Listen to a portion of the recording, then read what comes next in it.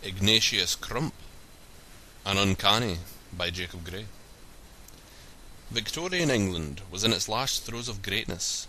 It was the 1890s, a period remembered as the fin de siècle. In the north of England there were newly wealthy barons of industry, who had made great fortunes from coal-fired factories. Many of their workers had died working in these great brick edifices that produced essential wares. No one cared. Originally from very humble origins, Lord Taymouth had been very recently ennobled to the peerage. He had made his fortune from sanitary ware ceramics. His factories had made him a great fortune. Now, in his late 60s, he had bought himself an estate in Yorkshire, cobbled together from the scraps of more ancestral peers' lands. Naxholm was Lord Taymouth's estate, a great and ugly baronial edifice of a house. The landscape was modelled with ponds and trees, all correct for his desired pursuit of fox hunting. Time passed, and the Taymouth estate slowly began to bed in and become part of Yorkshire's ennobled landscape. Great estates of that period had some very distinct requirements. These included having a walled garden with glass houses, the sole purpose of such an enterprise being to produce fruit, flower and vegetables for the big house. Now, in his early 70s, Lord Taymouth had devoted himself to country pursuits and the aggrandizing of his estate. His greatest personal devotion was to the creation of a great collection of trees and exotic plants to grace his estate. He read all the important books on the subject of horticulture, and had become quite enthusiastic on the subject. Lord Taymouth began to sponsor explorers in far-off lands, in the vain hope of discovering a new plant species. He generously subscribed to many learned institutions to send brave and bold men out to these remote lands on such missions. The only requirement that Lord Taymouth stipulated in his gifting of money was the return of a viable plant seed. He had spent a great fortune in the building of heated glasshouses at the estate. For the return of reams of note-taking and a few exotic seeds, Lord Taymouth was happy to sponsor nearly every would-be plant hunter of the age. "I am very glad to employ your good self," Lord Taymouth said as he shook the hand of his latest garden employee. Lord Taymouth had been very keen to employ an expert in exotic plant care and nurture. He had personally interviewed each candidate for the post. Ignatius Crump was the man he chose for the post. Ignatius was a red-haired fellow with a patchy complexion. He had fat hands.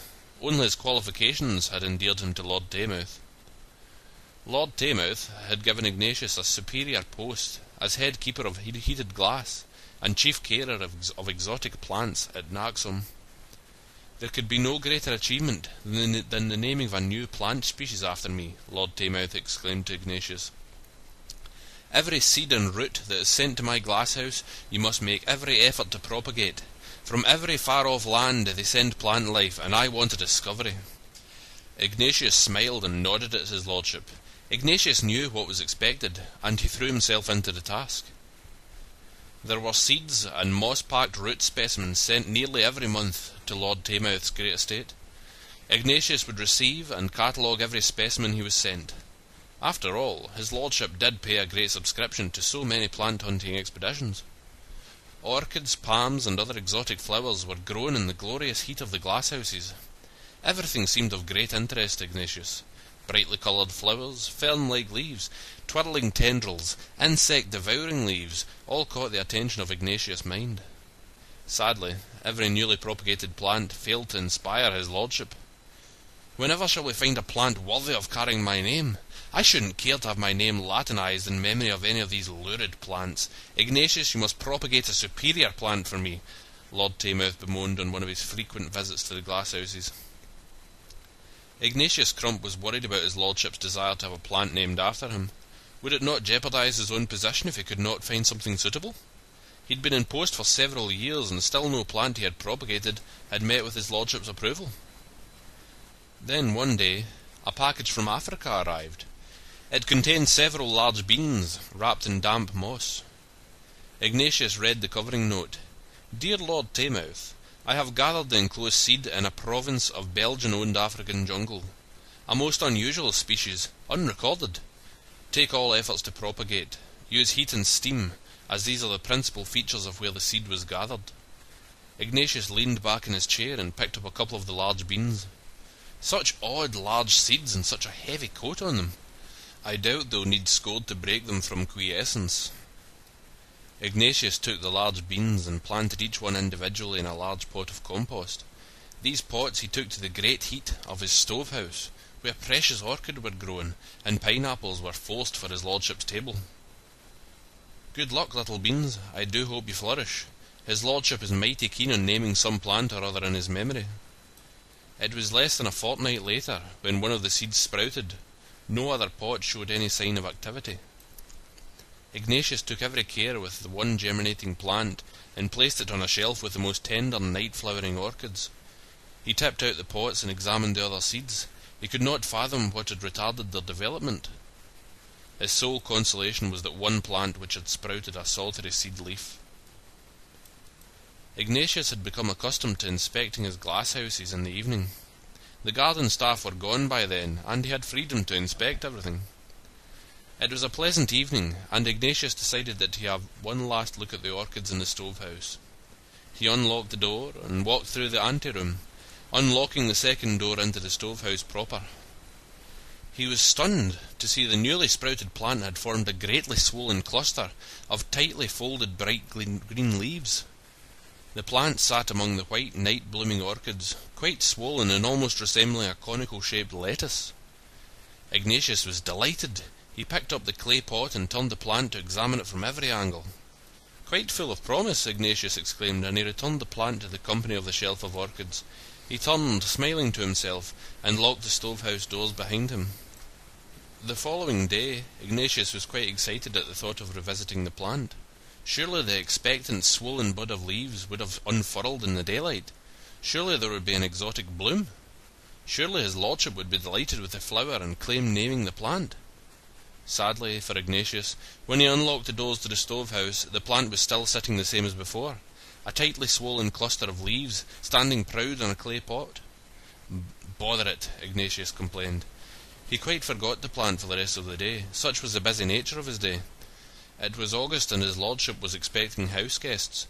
Flowers, fruits, and vegetables were to be supplied to the house. Late in the evening, a note was sent to the gardens from his lordship. He demanded that several bouquets of white orchids were to be harvested, to be given as gifts to the lady guests. It was with a somewhat heavy heart that Ignatius went to carry out the task. He hated having to cut the flowers of his prized stove-house plants. He unlocked the stove-house door. He stepped into the ante-room. He was carrying a trug basket and some secateurs. He unlocked the second door to enter the stove-house proper. Ignatius dropped his basket and stood staring. He gasped loudly. The swollen cluster of leaves had opened. Ignatius stood staring in disbelief at the plant in the pot. He could not believe what he was seeing. There was what appeared to be human hand sticking out of the unfurled cluster of bright green leaves. Ignatius stood staring, unaware of the loud gulping sound he was making. He was dumbstruck. The seed he had planted had sprouted. The tightly swollen cluster of leaves had unfurled, and instead of flower there was a human hand. "Goodness me, this is quite unfathomable," Ignatius finally spoke. The hand that was growing out of the pot seemed to react to his voice. It began to thrash around, its fingers grasping at the air. Ignatius crossed himself in fear and ran out of the stove-house. He had managed to lift a nearby pot of orchids, and he ran down to the house.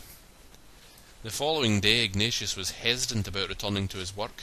He hadn't slept at all well, and he delayed going to attend the glasshouse.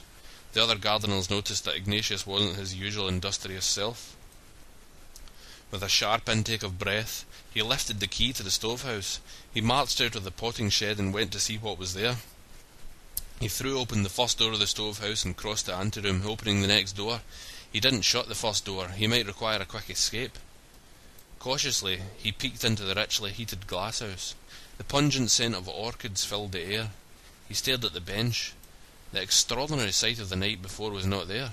The plant sat as tightly furled up bud of bright green leaves.